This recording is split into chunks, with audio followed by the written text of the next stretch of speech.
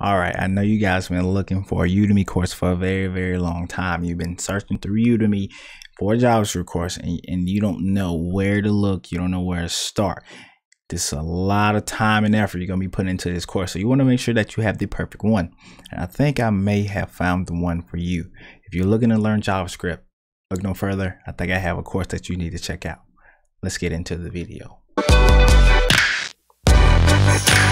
Well, here we go again. My name is Dave Hughes Jr. and in today's video, we will be talking about Jonas Schmedtmann. I think I said his name right. Anyways, we're going to be talking about his Udemy course on JavaScript. But before we do that, make sure you guys hit that like button, hit the subscribe button. We're on the way to 1,000 subscribers. We're about at 900 and something. So let's go ahead and bump that thing up to 1,000. So with that being said, let's get into the review. I'll make this as short as possible. And first, I'm going to give you guys everything I like about the course, everything I don't like about the course, which isn't a lot. And then I'm going to talk about the course itself in terms of what's inside the course, what you will be learning, and I'll give you my final thoughts and opinions. So let's go with what I like about the course. I like the fact that Jonas breaks everything down to the teeth. So if you're somebody who needs somebody to kind of go a little bit slower, and so you need somebody to break things down, explain why this happens. If you like somebody who is going to go over and beyond on different concepts about JavaScript in terms of teaching you why this happens, not just telling you that it's going to happen, this is the right course. Okay, this is it. All right, if you need somebody who is going to talk to you very slowly, somebody who's going to break things down to the T, this is the course for you. If you need somebody who needs somebody, no, I'm just playing. So, but if you're really serious about JavaScript, I really do believe that Jonas has his best foot forward with this course. And this is a very, very long course, by the way. So you get a lot of content, man, a lot of content with this course, man. If I'm looking through, it says 320 lectures, about 69 total hours. That's a lot of hours. So if you need something that's quick, though, this isn't the course for you. Okay, this isn't the course for you. I wanted something that was very detailed and very just packed with information. So this is course for you. If you want a lot of information, a ton, this is it. But if you're just looking to get the bare minimum that you need to get started and you're gonna learn the rest on your own, like I said, there are other courses that will get you started faster. Okay, but if, like I said, if you want to know the most that what a Udemy course can bring, of course, this is the course for you. Okay, that's everything I like. I like attention to detail there. Everything is slowed down, perfect, and I'm learning a lot of information. Check. That's what I liked about it. So what I did not really like about the course, which, like I said, isn't a lot. It's like two things. One, it took me a little bit of time to get used to just his accent, because, you know, it's not, you know, just an American accent, in which you might be like, well, that shouldn't really matter. Well, you know, I got used to it. It was pretty easy to do. It's just when you're not used to hearing different voices. Okay, that's the thing. Okay, that's the thing. And you have to, if you have to listen to somebody for 69 hours, it's probably a good idea that you can either A, adjust to listening, or B, you know, just enjoy listening the entire time. I mean, if you're not going to enjoy watching that much content, you know, or listen to that much content, if what you're listening to isn't pleasing to the ear, or isn't like, if you don't like how it sounds. Okay, you know, I don't really know how else to break that down. Two, in the course, once you get to a certain point, I will say that it feels like, it may just be me, but it feels like once you get like all the way to maybe section 17 or so, and I'm gonna talk about these sections here in a second, but once you get to about section 17, the skill level just takes a hike. It's almost like,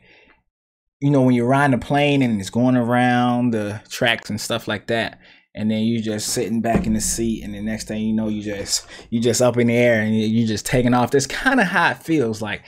Section almost like one through maybe, I'm gonna say 1 through 17, or 16. I'm gonna say 16. 1 through 16 was just kind of like, you know, sitting and chilling. Well, maybe 17, because really I was good until, like, when I got to the big project, it kind of took me off, but like took off, like the takeoff, like to another level. It's like you like the skill level was way up there, but I kind of like that because it was like,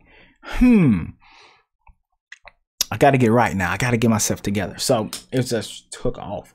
It didn't take me long to figure it out though, but some people might not like that. I guess that's not really a dislike. That's more of a pay attention to piece. Like there's somewhere in the middle. It's not that I didn't like it, not that I liked it, but it was like somewhere in the middle, that gray area.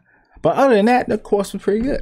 So let's talk about these sections more now and give you guys more of a kind of thorough review of the sections and stuff that are inside of the course. And so with that being said, we're gonna pull everything up. And so all right, here we go. So as you can see, man, section 1, 2, 3, 4, 5, 6, 7 and 8 are kind of just a beginning. This is I'm gonna say this is the beginning right here. Section 1 through 8, the beginning. It's very slow paced, and it's not too slow, but it's just everything you need to get started right here. Everything you need to get started. And what I also love about this course is that through each one, he has what he calls a section roadmap. And so these are the fundamentals. You need the fundamentals by any means. Please get the fundamentals, okay? And then how to navigate. And so pathway and section roadmap. So this is what I'm talking about. There's no section roadmap here because you need all this. Yeah, you need all this. All right. And so get all that information. Please get all that information. So the welcome part is something that you'll breeze through real quick and just watch that. But let's go ahead and go through a little bit more. How to navigate, setting up your computer and stuff, optional HTML and CSS course. I'm pretty sure most people already, you know, kind of knew some HTML and CSS, but if you didn't, that's a good little section. You're not gonna learn everything you need about it in 56 minutes, but still a good section to have to get through with the course. Okay, and then you have the DOM event. So this is when it starts to get interesting because you actually start interacting with the web page at some point in this section here. You got some of those small projects which are entertaining, and I think they're good introductions to the DOM and getting used to manipulating everything in the DOM.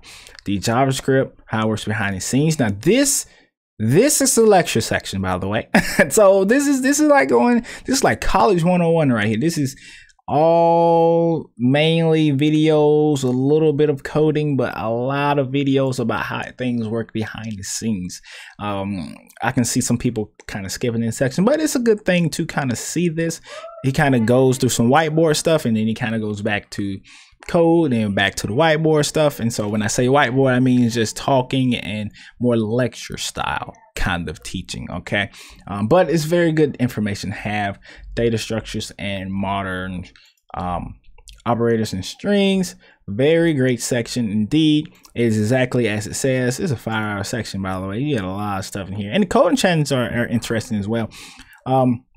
Some sections don't have coding challenges, the ones that are just mainly project based, but like these are very what's called code challenge based. So not really a project in that. It's just the challenge just to help you learn, and you get all the information. Like I said, I don't want to just name all these because this review be long. You can look through those if you want to, but a lot of great stuff.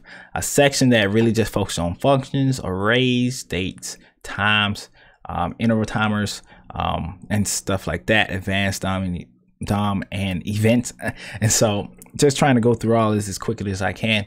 But scrolling down to the interacting stuff, a lot of people want to know what kind of projects will I build in these big Udemy course project-based courses. And so these are the two big projects. The MapT app using Leaflet, and you can Google Leaflet if you want, but basically Leaflet is like a library where it allows you to control a map. And so this project here was basically you using the map to log workouts, and it was pretty good. You can, if you're a runner or a cyclist, and you can kind of log the workouts and stuff and put it on the map and pin it. It was interesting. And then I kind of put it through the video so you can see.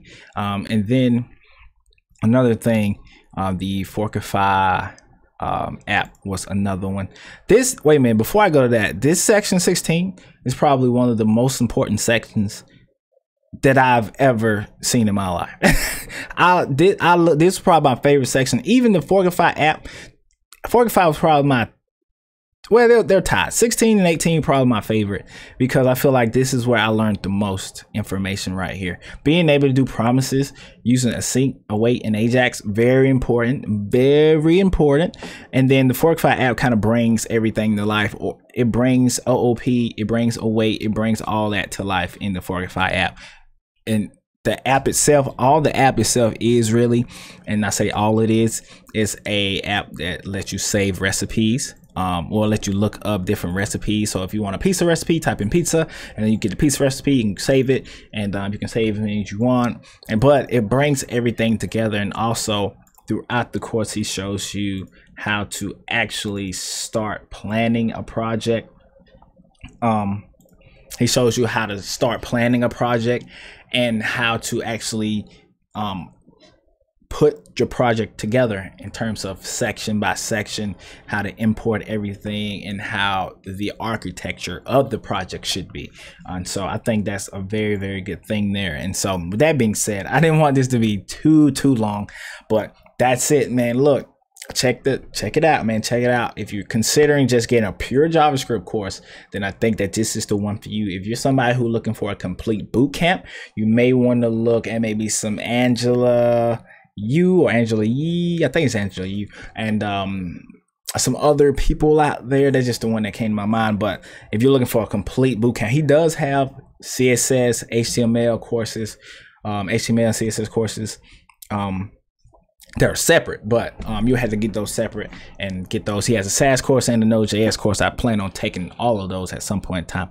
I say all of those, probably SAS and the and the Node.js course. And so, because I don't really know a whole lot of SAS, and I don't really know a whole lot of Node.js. Well, no Node.js at all. But anyways, man, let me know what you think. If you've taken this course before, let me know. And I didn't even talk about Section 19. Section 19 is Git, by the way. I didn't talk about that, my bad. They teach you everything about Git. I kind of went through that real quick because I already knew Git pretty well. But anyways, man, look, if y'all enjoyed the review, make sure that you guys hit that subscribe button, hit the like button, and I'll see you guys in the next video.